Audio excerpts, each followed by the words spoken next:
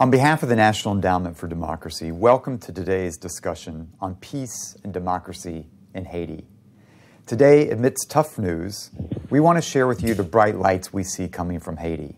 Innovative, creative partners working for a better, more democratic future. NED, after all, is built for tough times. After all, we support the most resilient, courageous activists around the world. So it's a great pleasure to host today some of our Haitian partners, including Observatoire Citoyen de l'Action de Pouvoir Public en Haïti, or OCAP, Défenseur Plus, and Jura Media. They have come together, along with other civil society actors in the country and the diaspora, to promote dialogue and reconciliation and to offer a roadmap for a better future. Haiti is one of those countries where often it's difficult to see progress. Just reading the headlines today is difficult. But I was telling our Reagan Fassel Fellow, Abdinel Doudou, recently that NED never shies away from what is difficult. Our commitment is to stay with our partners through good times and hard times, most especially through hard times. And Haiti has seen it all. From successive natural disasters to perpetual political instability, the country is now dominated by gang violence, fuel and food shortages, and increasing regional isolation. The international community itself has not always played a constructive role in Haiti, from Haiti's historic origins to contemporary times. So I commend this group today for coming together and offering a homegrown proposal to address the country's most pressing issues. There is hope, there is optimism, there's a sustainable path forward. Here at the Endowment, we are committed to raising Haitian voices and empowering civil society leaders to show us the way forward. NED started its investment in Haiti in the late 1980s when the country first transitioned to democracy. We've maintained a sustained program since the early 2000s, and our approach is focused on building the capacity of civil society actors to respond to democratic challenges and to serve as interlocutors with decision makers.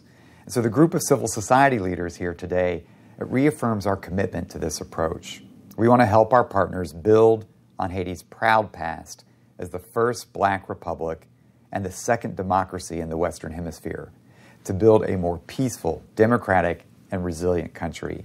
Thank you all for joining us. I'm particularly pleased to be joined by a member of Congress today in the conversation. I want to welcome you all to this. I know it's going to be a powerful presentation, a fruitful conversation. On behalf of the Endowment, welcome.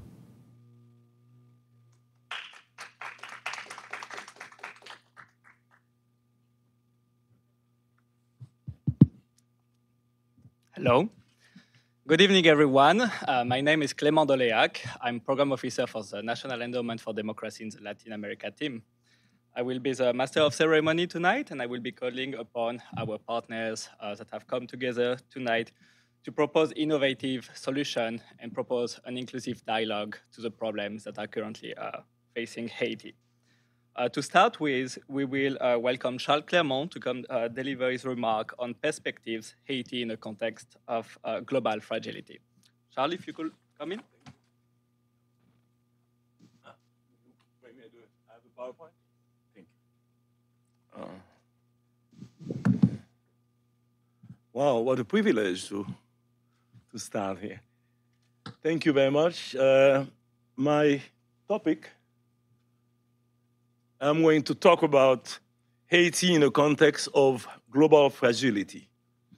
So, okay. Here it is, okay. So what I propose to you very simply in the very short period of time, I'm going to do two things. One, let's find what I call an objective view on fragility.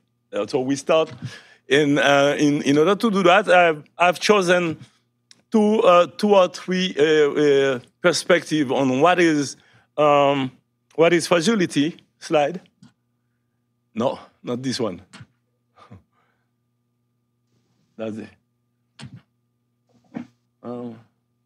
That's not the one.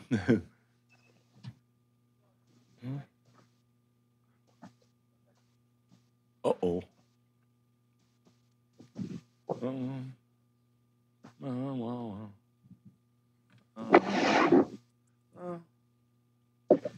Where So I have had two assignments. I think I can speak without it, but I think you may need it.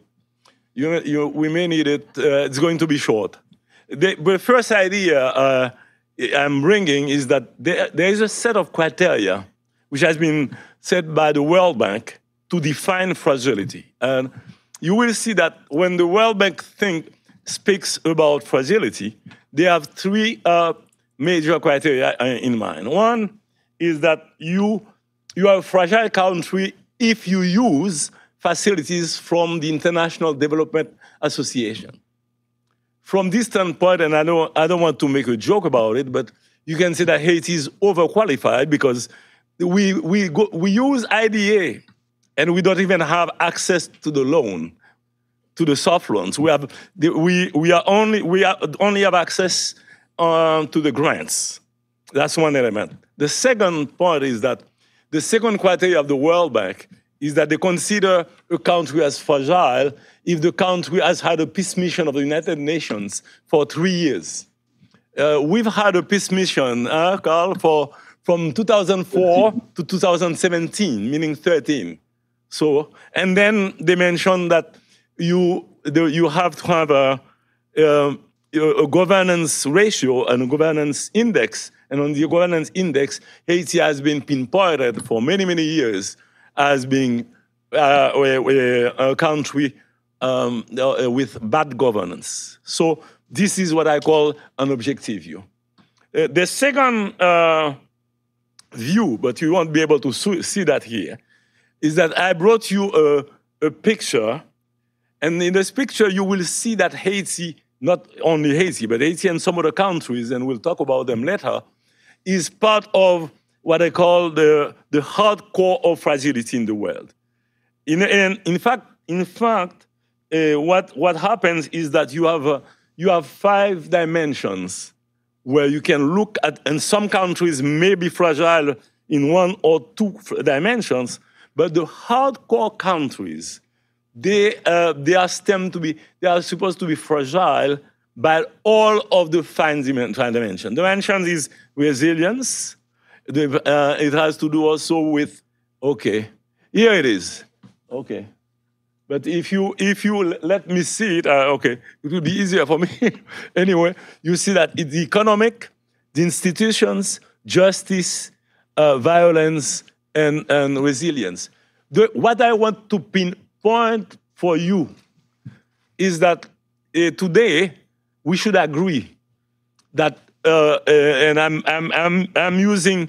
There is a famous Nobel Prize in economics called Douglas North, that some of you economists know, that has shown that, one of the key conditions for any country in the world to develop is to set and make stable a set of institutions.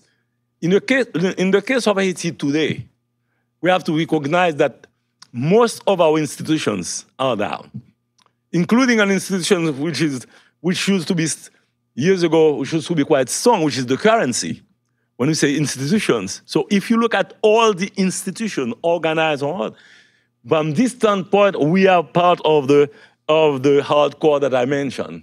Needless to say that if we talk about the economic situation this morning, Isner Previal has shown you what kind of problems we have, the food insecurity, etc., etc. So this justify why we are set there in the hardcore countries as far as fragility is concerned. Slide. Now, the definition that given by the OECD was of interest for me because it captures a concept that a country is fragile when it's exposed to risks that this institution is not able, it doesn't have the capacity to face those risks, be it natural or man-made risks, okay, like the climate, erosion, and so on, okay? Slide. From this standpoint, okay, oh, no, excuse me. No, you keep the OECD slide. I want to share with you one point. I don't know if some of you are familiar with the Pestel model. When you are when you are analyzing an organization, a company and so on, and you are analyzing the environment. PESTEL stands for political, economics, social, technological, environmental, and legal. Take PESTEL, put risks, and you see that in all of them we do have problems. We have legal risk, political risk, economic risk, social, etc. Okay? Let's start. Now let's go to the idea of the reason why now in my last two slides I'm asking one question. And Johnny this morning raised a question which is very important. I'll show you why. Why do you mention global fragility? It's because what happened today is the following, is that some fragile countries, a lot of fragile countries, are becoming the battlefield for the rivalry between the big power, particularly between the US and China. And one can question why, if you take Haiti, are we today a battlefield? Maybe not, but the Haitians should consider this. And Pierre Val this morning mentioned a concern, something which is becoming important for the United States. We need to be able to use what they call the nearshoring in order to repatriate a lot of the production that has been made in China to get it closer. That's one element. The second element to take into account is that Haiti has a geostrategic position, which is particularly important today when you consider the supply lines coming from Asia or anywhere from Europe. That gives you an idea why we can be something important. I would say an enjeu, how would they say that? A stake, okay, for in terms of global fragility. Last but not least, when you consider what is happening today, the United States in 2019, there has been December 19, I believe, right? Was voted the Global Fragility Act, which represents an attempt to switch, really, to make a very important switch in the foreign policy of the United States. A country like Haiti is very much interested in this to happen really. What I say to happen really is this. One of the implications of the Global Fragility Act, in particular, is to take a longer-term view regarding foreign assistance by the United States. Personally, I've had the chance, 1 month ago, I was in Washington, and I had the chance to have a talk with the person in the USAID responsible for the 10-year strategic reflection. And one of the questions I have, and that you may have, yes, if today the foreign assistance switched from being a short-term endeavor, where, after 1 year, 2 years, even a good project stops because, it stops, and the impact is always quite limited. Today, I have two questions. Will the United States in general, what will be the implication in the execution of what is required by the Global Fragility Act, to the extent that Haiti is one of the countries, there are 5 of them, Haiti, Libya, Mali, I think Togo or something, Togo and some. What kind of changes is going to happen in the foreign policy of the United States? And in the case of Haiti, the question is this: can we expect a change of substance regarding in the foreign policy of the US vis-à-vis Haiti? I'm not saying it's not going to happen, but I believe that time will tell. But it seems to me of importance today that while you recognize fragility, you have to wonder, and we should ask ourselves, is it because we are fragile that we prefer to be dealing for peanuts with Taiwan? Or do we have the freedom to deal with China? Not to be provocative, we are not going back to a Cold War type things, but we're asking ourselves, what is the interest of the country? Should we be dealing with China, or should we be dealing with Taiwan? Or should we follow whatever we think is the desire of Uncle Sam? Those are questions just for your thoughts in in the context of global fragility.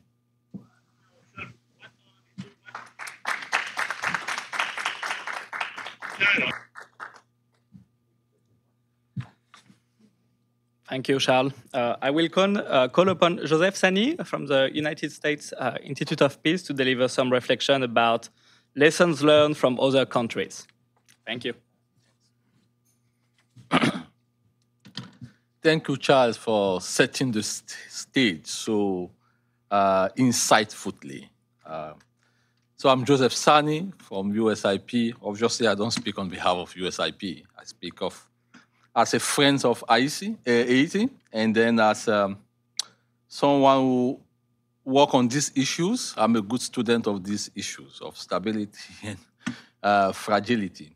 I will not take too much time just to say, building on what you said, Charles, that there are a couple of things that we can learn from other places, even though Haiti is very unique. It's unique in the sense that we have, as I said before, a protracted state of instability, not 5 years, but decades, even century, and where there is a big distrust of the international community or international intervention, rightly so or understandably. We can understand that distrust given the results we have today. So with that in that background, I will try to share some of the lessons. But I will insist on two main principles first. What we have learned elsewhere. There are two key things to help move from what we call fragility to stability, or from conflict to peace. One is local ownership. Local ownership of the problem and the solution. And the question then becomes, who's local? Who has to own the problem? So I will argue that is first the government or the caretaker, but more importantly, the stakeholders who share or are committed to the new vision or the transition that people want to see, right? Just to back, in my understanding of local ownership, I operationalize it using three key concepts. One is commitment. So I said it's a group of people who are really committed. Two is capacity. You have to be in the position where you have the capacity to actually act on the vision and the engagement you want to do. And three is contribution. You have to show that you have skin in the game. And this is very important in the context of Haiti, right? And very important in the context of international interventions. You can't buy the problem. You can't love the problem more than the person who owns the problem. You can't own it. They have to own it. And so for them to own it, they have to show that they are contributing. So local ownership is key. And at this particular moment for Haiti, I'm hopeful. Maybe I'm just naive, but I'm very hopeful because what I'm seeing in Haiti is an emergence of new voices, new type of stakeholders, a new ambition. The work that you are doing with Carrefour Espoir, for example, Charles, is a commendable work. The fact that we are here with OCA is something that I think we need to build that momentum. So I'm very hopeful that there can be a framework for local ownership in Haiti at this particular moment in time. We should not forget that. I'm very hopeful. The second principle, or organizing principle, to move from fragility to stability or peace, I think there is the element of a negotiated compact with the international community. And international community writ large. In the case of Haiti, not just the core, not just the United States. I think we should be in a position where the Haitians can negotiate the terms of engagement with others. And that's important. It is important because, remember what I said about local ownership, it also solidifies the agency, right? And that negotiated compact is necessary. We have seen it work some in other places, like in Liberia, right? We had a GMAP in Liberia, the Governance and Economic Management Assistance Program, where it was focused on 5 major national companies, but it was a way to crystallize the reconstruction effort and to show that there was some sense, there was a shared process to be efficient and to rebuild the country. And then he brought JIMA brought different stakeholders together, not just the World Bank, USA, IMF. So there is a compact. There is a way we can build that negotiated compact. And talking of the Global Fragility Act, Charles, that's one key feature of the Global Fragility Act. Not only there is a focus on local initiative, local voices, but there is that element of compact where the US is not dictating what needs to happen, but there is a conversation between the local stakeholders and the United States government. There is a long-term plan aspect to it. It's very critical. And there is also one thing that's important, is the monitoring and evaluation and the learning component, which means we have the right to make mistakes and we can correct them, right? So it's not evaluation for accountability alone. It's evaluation to learn and correct. So I think those features are important in a compact, in that compact. And so the question then becomes, who should sign the compact? Who should be part of this conversation? And again, the GFA really encourages an inclusive process. So I'm putting the GFA out there as an example. And the other feature, one of the important features of the GFA is also that idea of a pool fund. So it's not just the United States. So the GFA is kind of a catalyzer of resources, right? So obviously the kind of money that we have, the government has put on the GFA cannot solve the Haitian problem. I mean, we are talking a couple of millions of dollars. But the idea behind is, can we use this framework to mobilize and catalyze and bring others? So that's why those kind of compacts are important. And they are a critical element of moving from fragility to stability. But they are now, after laying out those key guidelines, those organizing principles, I think what we have learned elsewhere, there are a couple of things that can help. You need a stable and inclusive transitional government or transitional caretaker. It will never be fully legitimate or democratic. In some cases, Burkina Faso, Guinea, Chad, but you need to work with some kind of entity to steer that transition. The key here is inclusive and willing to steer the transition towards a democratic path. That's the key, right? But some of them are not elected. I mean, in Chad, it's a coup. I mean, but we need to accept the fact that we need to deal with somebody, right? But in an inclusive way and accountability. You don't have to escape accountability. We don't have to sacrifice accountability. But we need to put a premium on inclusion. That is working, we hope. The jury is still out there, in Chad, for example. In Central African Republic, we saw that scenario. So in many places, we have seen this type of scenario. Number two, you also want to address some dilemmas of prioritization, because you can't stop, for example, humanitarian assistance until you have a political settlement. You can't do that. You cannot stop. You cannot say, no, let us have security before we get jobs and economic. You can't. So there is a discussion on how you sequence this critical area. Political negotiation, meaning constitutional reform, elections. You need to work on security reforms. So there is a way, and that conversation needs to happen maybe within the framework of a national dialogue. How do we sequence things, right? And when I say national dialogue, it's not just people coming together, kumbaya, kumbaya.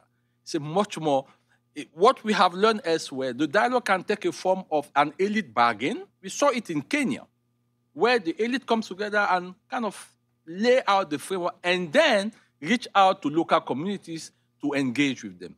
We can have a full-fledged national dialogue in Central African Republic, for example. In Chad, they tend to do a hybrid where you have some key parties in the dialogue, but we also engage rural areas. But we need that conversation.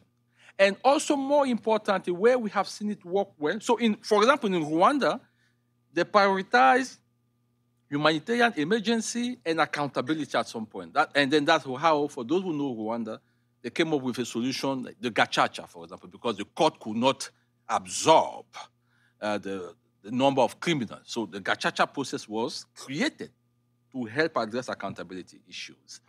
And one thing I want to mention in those dialogues, what we have seen is the prioritization of women's voices. I will not say it enough. Women should be considered because they are key actors in the reconstruction process. And sometimes, generally, they are left out of those processes. So women engagement in these processes are critical. I hope Haitians will be able to do that, to really focus also in how do we engage with women groups. There's more that can be said on the national dialogue processes. USIP has written a lot about those. But again, it's not a kumbaya process. It's a really structured process.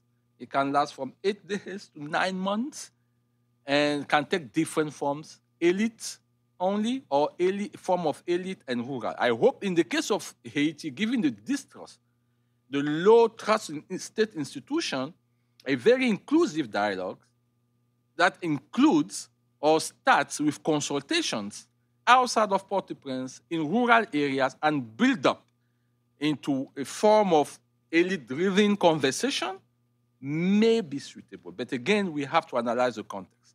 Right?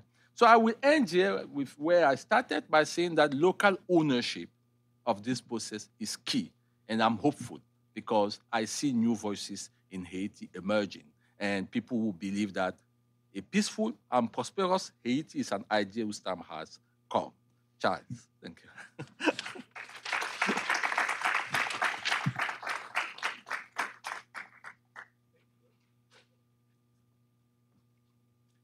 Thank you very much for your remarks. And next, we have Guy-Serge Pompilus joining us from Haiti. So he will be appearing on Zoom behind me.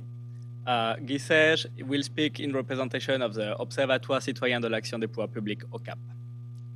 Thank you, Guy-Serge.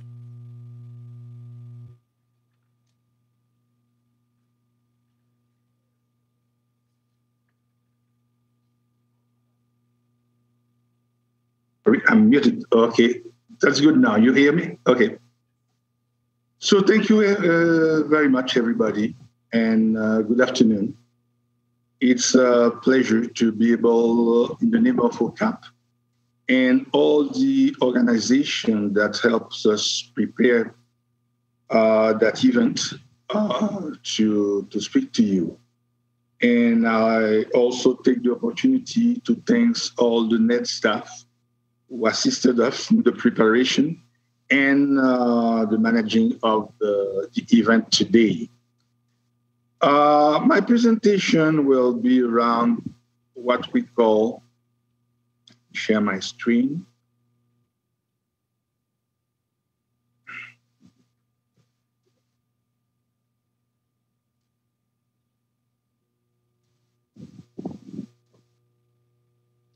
Yes, what we call the manifesto for an inclusive dialogue toward a peaceful transition to democratic and prosperous Haitian society. As I was telling you, this has been a collective preparation with several organizations. I will speak about them at the end. And to present what we want to be a new path to the peaceful transition. The important word is dialogue. Let's remember that everything, it all started from the beginning with a project from the founders of the Haitian Republic, the Haitian nation. This project was that Haiti was supposed to be, or must be, a land of freedom against oppression and dehumanization, open to all people looking for welcoming land or the mean of self-determination.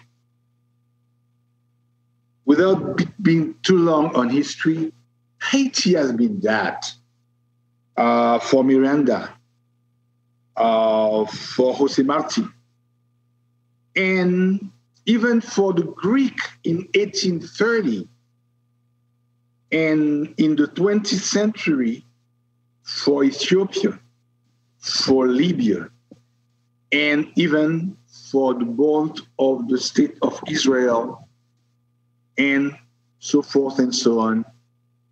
Even in the 60s for the independence of the African nations. We've been there for others. Unfortunately, today this project is threatened. It's threatened by violence on all levels, social, economical, political level. The absence of shared interest, incivility, which is becoming more and more a problem in the way the society is functioning. Migrations, environmental threats. Haiti is on the corridor, the hurricane corridor, and deforestation didn't arrange the things. And most of this state's failure. So all this is a threat towards the initial project of the founding fathers. What is this manifesto about? The manifesto is about connecting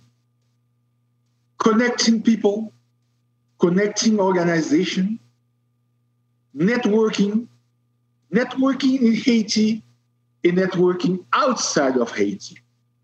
Because for the past decades, Haiti is more than the 27,750 square kilometers. It's part of the United States, part of the Caribbean, and for the last 10 years, part of Latin America, especially in Brazil and Chile. The manifesto also is about adding meaning to conversation.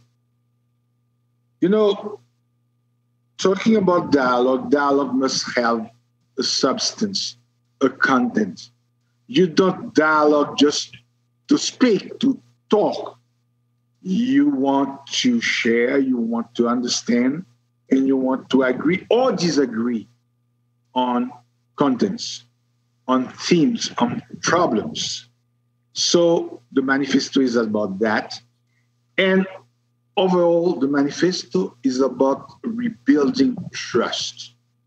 Because what we have lost in this society is trust. You know, there has been a lot of promise in every liberal constitution. And the last issue is about the 1987, or what they call the amended 1987 constitutions. That had a lot of promise, you know, to be an open society with all the rights, you know.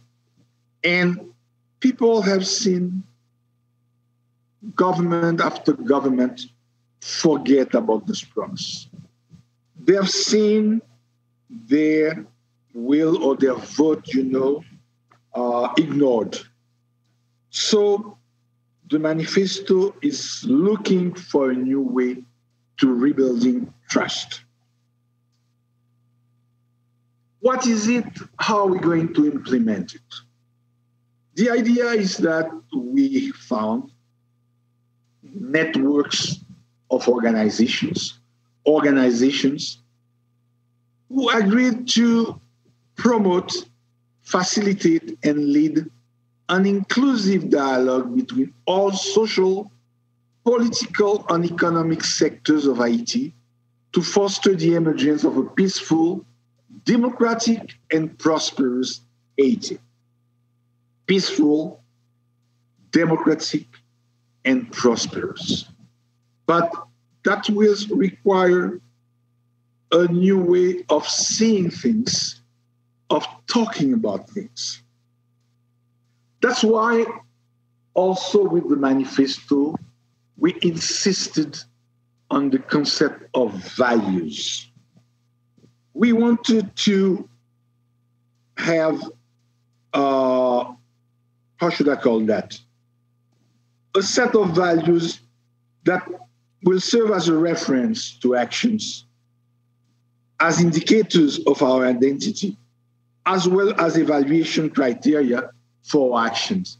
That's what will keep us from getting into deals in dark rooms, into hotels, everything that happened the last years where people said they were in dialogue, they just were making deal and forgetting the people. We deeply think that the reference to those values will be important. And I will just name a few of them. Equality, that as sons or daughters of Haiti, we are all equals before the law, without distinction. This founding principle is a part of our national republic, our motto, which is liberty, equality, fraternity. These values must constantly be promoted and underlined. The second one is inclusion. We each have equal standing as full-fledged sons and daughters of Haiti. Neither our place of birth nor our beliefs, our origins of our gender should constitute barriers to participation in the life and future of our communities. However, belonging to the national community entitles us to our rights, but it also gives us commensurate duties. The other one is openness. Although different as individuals, we accept to hear and understand the other. We accept to examine the ideas, to react to the actions without prejudice. We agree to change our point of view on an issue when this is warranted. And finally, the one I want to really emphasize is tolerance.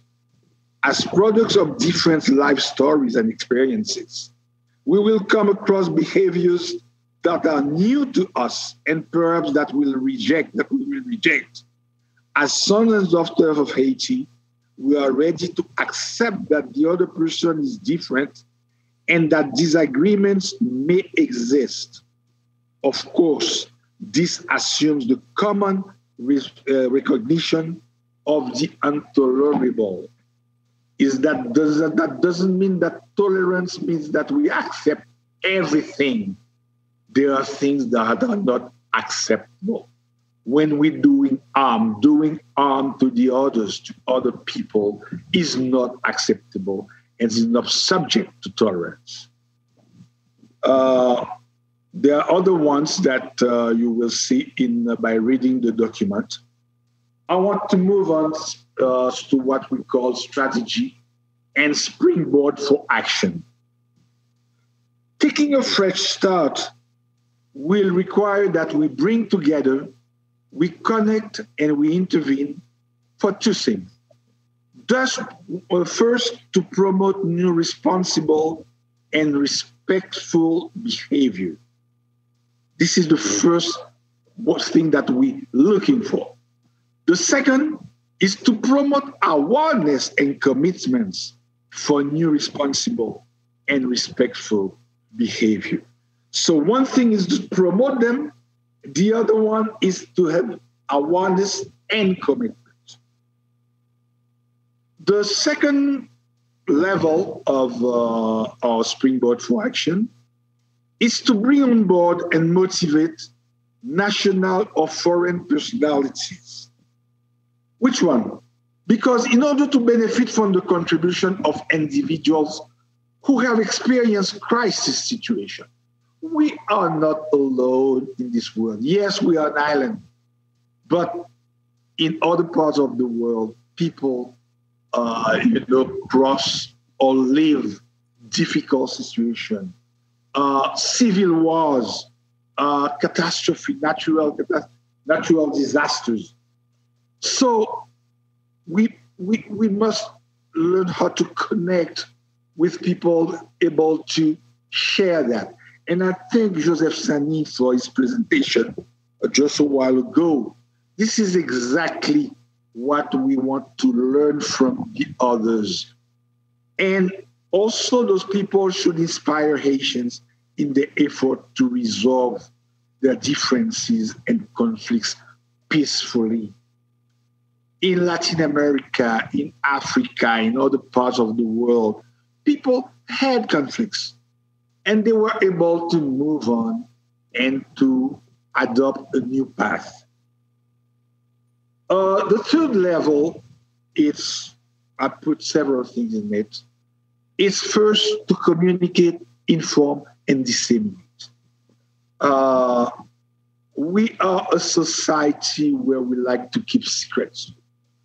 We like to think that information is power, so you don't share information. No, in the 21st century, information is there to be shared. This is the way we move about it. We want also to facilitate and promote the implementation of social and economic initiative at every level. The idea is that when you want to put people into sharing, into dialogue, they have to build something together. Something built together stays, it becomes the property of the community. And so we want to promote that kind of economic and social initiative. And at last, we want to connect with decision makers and influencers abroad on Haitian affairs. Yes, it's important that Haitians choose and discuss between themselves, but Haiti is not in a vacuum. Charlie Clermont, just a while ago, in that context on global fragility, was showing how we're part of the world. We're part of the ongoing fight.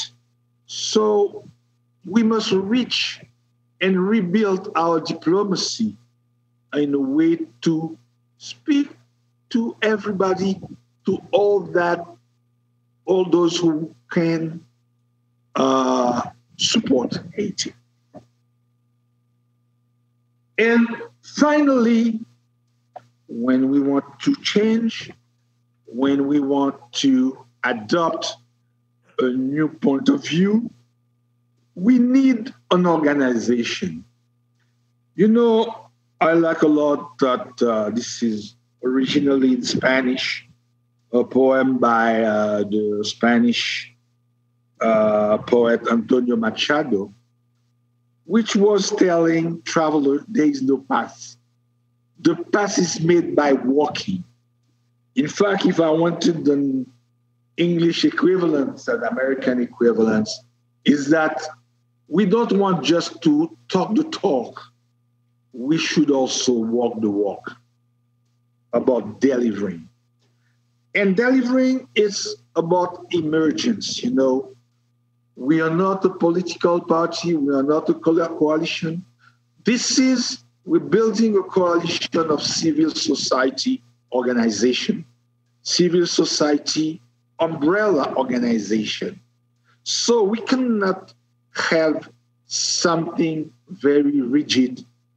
We're supposed to connect organization and people locally, nationally, and the diaspora with few rules, frequent adjustments to public's actions and prevailing conditions.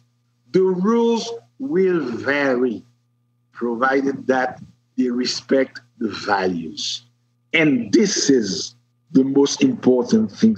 This is a way of not being, stuck in organization rigidity and being able to talk to everybody. Because conducting a dialogue is that we don't want to earn any, political advantage from it. The idea is to be a group of people facilitating the transition of Haiti from where we are now to where we want to be. Organization adhering to the manifesto for the inclusive dialogues, those organizations agreed to meet during the next 3 months to produce two things that will, be useful. First is a theory of change for inclusive dialogue. How do we move from where we are to where we want to be based on evidence, based on experience, and not just opinions. This is the first thing. And from there, to adopt a plan of action to implement the inclusive dialogues among all the sons and daughters of Haiti to transition peacefully toward a democratic and prosperous society. This is what we're going to do next, the next step, which we want to take in the coming weeks, coming months. And for this, I want to thank especially the group of umbrella organization. Thanks, Carrefour Espoir. Thanks to FOD. Thanks to the Georgia Haitian American Chamber of Commerce. Thanks to SSBP. Thanks to HM3. Thanks to, and also, thanks to Défenseur Plus, Refraca, OCID, and really all those who made this event possible and agrees to discuss the contents of the manifesto. So this is it. This is what we put on the table, and we want to share that what we want to be a productive path to a new Haiti, to a Haiti where the initial projects of the founders will get a new meaning for all Haitians, girls, boys, men, women, from Haiti or from its diaspora. Thank you very much for giving me the time to share this with you.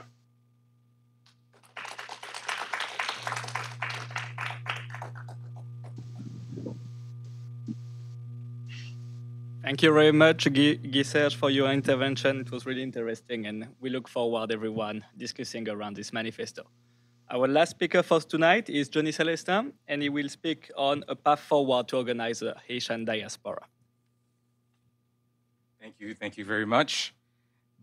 First, I want to say thank you to Guy Serge for sharing his thoughts, really well laid out approach to the manifesto and the way in which this coalition is going to move forward. I want to say thank you to our host, Ned, for making us welcome and giving this space for us to come together and have this very important conversation. And of course, I want to thank all of you for taking the time, for being here, and many of you who are watching this, thank you. I am Johnny Celestin, and I have the privilege to talk on behalf of the diaspora right after Guy Serge had shared his view of the manifesto. And I'll try to do so as quickly as possible in 5 minutes or less, but I want to situate us in this conversation. As a diaspora, obviously, many of us understand that we have a large population of Haitians living outside of the country. This migration actually took place essentially in multiple phases, 5 that I would group them in. The first is during the Duvalier era of 1957 to 1986, where the economic elite and the educated went to study abroad. The second was between 1986 to 2010, where a lot of the sort of the working class really migrated out of the country, and because of the difficulties, the economic situation. The third that I would highlight is what's happening now, and I would probably look at it post-2010, which happened after the earthquake, and now with the insecurity. There were two more which were happening before 1957 that I don't need to talk about. So the second thing I want to highlight is the importance of the diaspora. When we think about the diaspora, quite often we talk about remittances that the diaspora sends. The central bank shared some data between 2010 and 2020. The diaspora sent about $23 billion back to Haiti, which is a lot of money that is sent into Haiti, but all of us can acknowledge that that money has not had the kind of impact on the country that we all had anticipated. This money really went into what we would call poverty reduction, and none of it really went into economic growth. And that's a major challenge that those of us who are in the diaspora who are interested in seeing a renewed Haiti needs to really think about. And of course, because this money flows through Haiti, never stays, it really is in contradiction to what we often hope to have. And so this money helps our families and our friends and help to sort of keep the country afloat. On the other hand, this remittance causes a lot of structural imbalance in the country. So as we think about the diaspora, there are some things that we can do that we need to think about. But there are some limitations within the diaspora. We come from the same place, but there's a lot of sort of social, structural gap and division between us that needs to be resolved. Of course, the diaspora is a sleeping giant, but often it feels like it's a little mouse. It is unable to gather its forces in order to influence social or political or economic policies in Haiti. We've not been able to bridge the political gaps that exist. And in fact, many of the issues that have been on our own agenda have never really made it into the political agenda. And quite often, to be honest, the local actors see the diaspora as an external actors, and the issues of mistrust that exist in the country exists also between the diaspora and those who are local, and exists within the diaspora itself. So many of the gaps, many of the challenges and division that came from the country are replicated in the diaspora. So these are issues that we need to resolve ourselves. So what role for us is my last piece.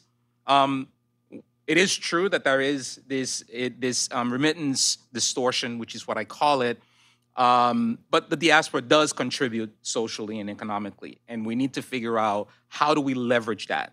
And what that means is that even with our diversity, even with the challenges that we face in terms of having an engaged diaspora, and despite those differences, we are all very interested in making sure that Haiti is a place that works, it's safe, and it's growing.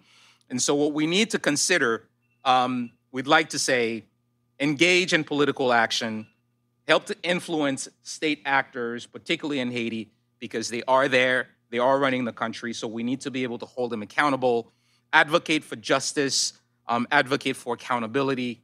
And I think that it would be important for us to consider this proposal that Guy Serge put forward, this framework that he put forward, particularly within OCAP, for all of us to kind of bring organizations together from the diaspora to have this common framework that can help change the framework that currently exists in Haiti. So with that, I say to the diaspora, we have work in front of us, but we need to be involved, we need to be engaged, and I think OCAP is ready for all of us to participate in the process. Thank you very much for the opportunity.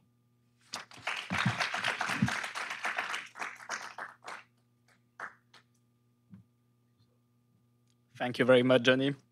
And now we'll hear from Carl Alexandre from the Haitian United Council as closing remarks.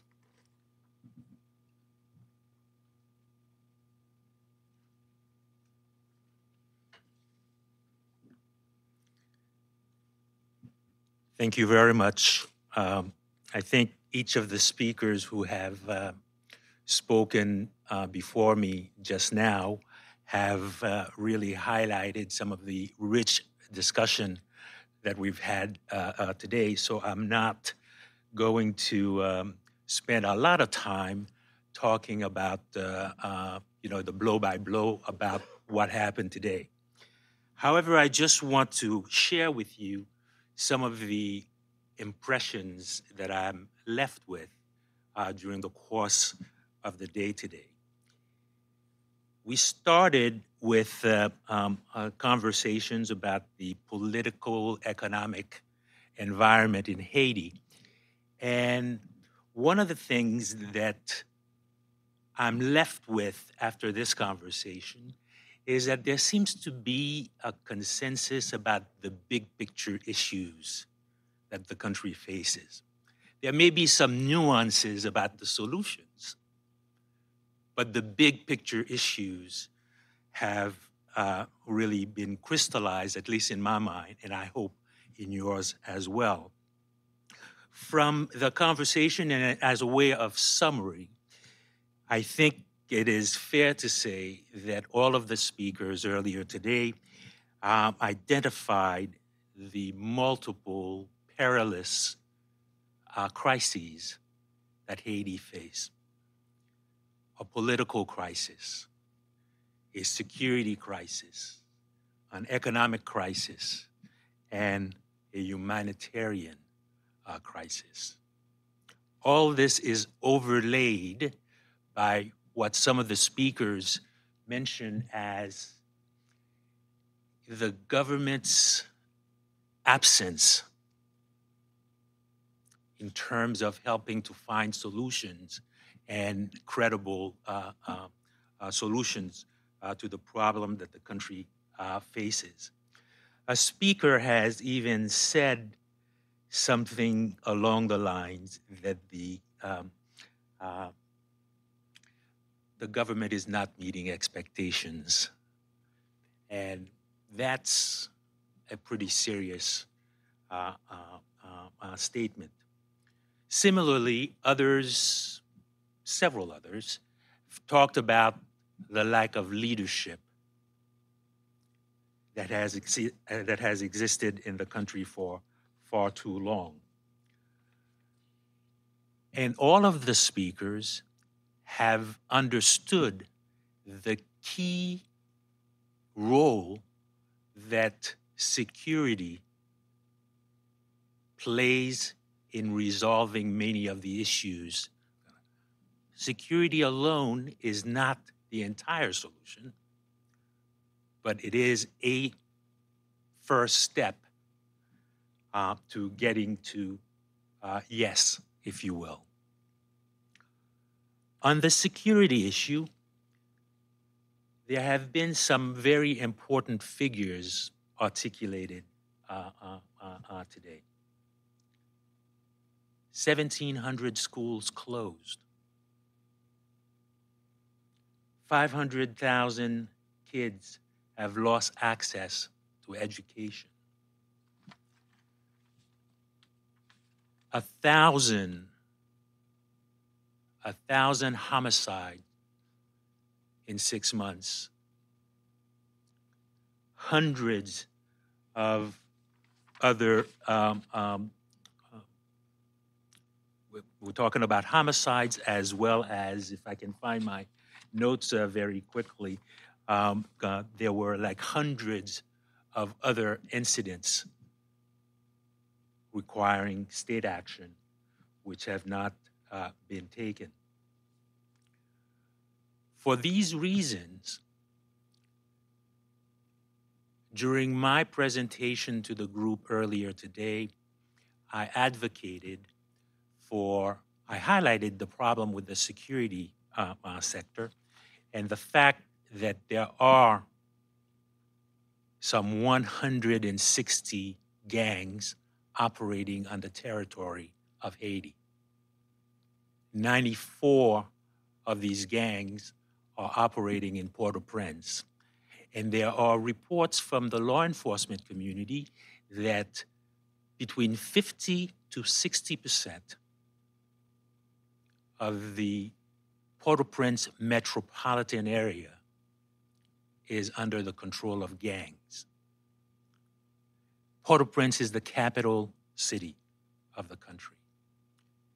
This situation is not acceptable. And in my remarks earlier today, I advocated for the government to devote its resources to deal with the problem. Initially in Port-au-Prince, which will take somewhere between 300 to 400 law enforcement officers, because the number that they have currently is just not adequate. The SWAT team of the Haitian National Police has been doing anti-gang operations, and that unit only has 105 officers. Some of them are not even operational, leaving only 80 officers to really conduct operations. During the course of the conversation, it was correctly pointed out that, using police authority to solve the gang problem in Port-au-Prince is not sufficient, and I agree. I agree because if you don't replace the gangs by government services, you're likely gonna end up with the same problem all over again. All the exchanges that we had today have been very enriching, to be very frank with you. But the most enriching experience that I'd like to leave you with is the spirit of collaboration that I think is emerging from the discussions that we had today. Although we disagree perhaps in the margins on the way to go about solving problems, there is plenty of room for us to get together, come to a consensus on an approach to help Haiti move forward in the 21st century. With that, I thank you immensely for the opportunity to get to know you today, and I look forward to our continued collaboration.